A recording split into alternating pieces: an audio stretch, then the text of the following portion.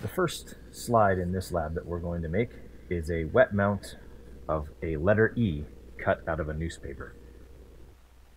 So your first step is to get a newspaper, cut out a lowercase letter E.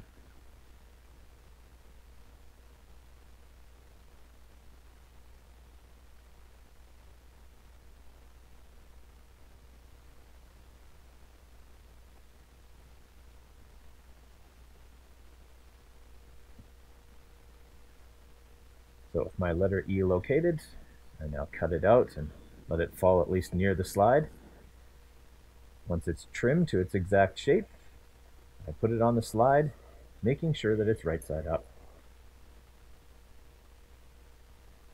I'll then add a few drops of water, which will make it flip over, and you'll have to adjust.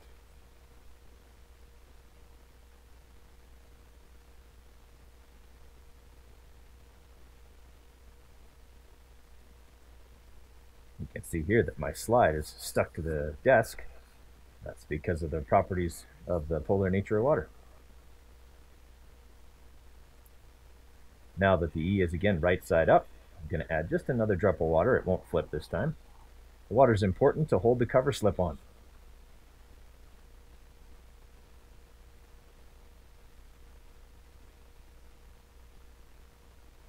The plastic cover slip is allowed to fall onto the slide from an angle. This squishes the water out to one side and helps to eliminate bubbling.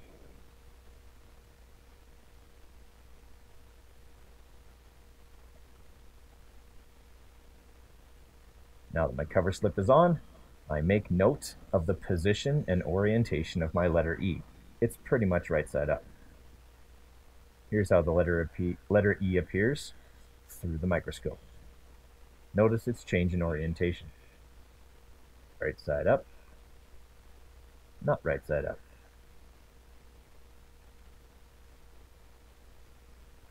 Next slide that we'll be observing is the amoeba. An amoeba is a small single-celled organism that lives in pond water. There are many on each slide. This is how the amoeba appears under the scanning power or 40x lens.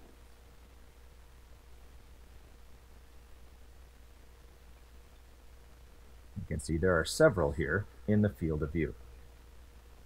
This is how the amoeba appears under the low power or 100x lens. And finally, this is the amoeba under high power. It's actually difficult to get the entire amoeba focused because it's quite deep.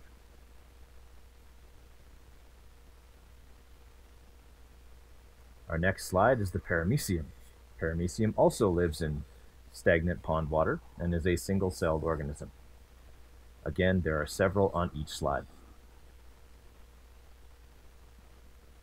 This is the Paramecium as it appears on the scanning or 40x lens.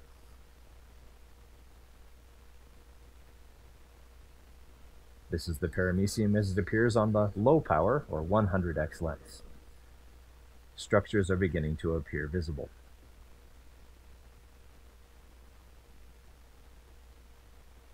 And finally, this is the Paramecium under the high power or 400x lens.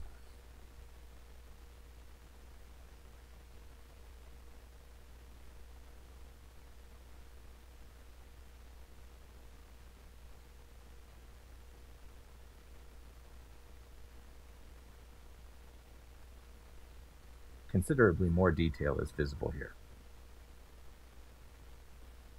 And finally, our last specimen is the tiny Euglena. It is very similar in shape to the Paramecium, but much, much smaller and uses a flagellum to move instead of cilia. This is how it appears on the scanning power lens, basically light blue flecks.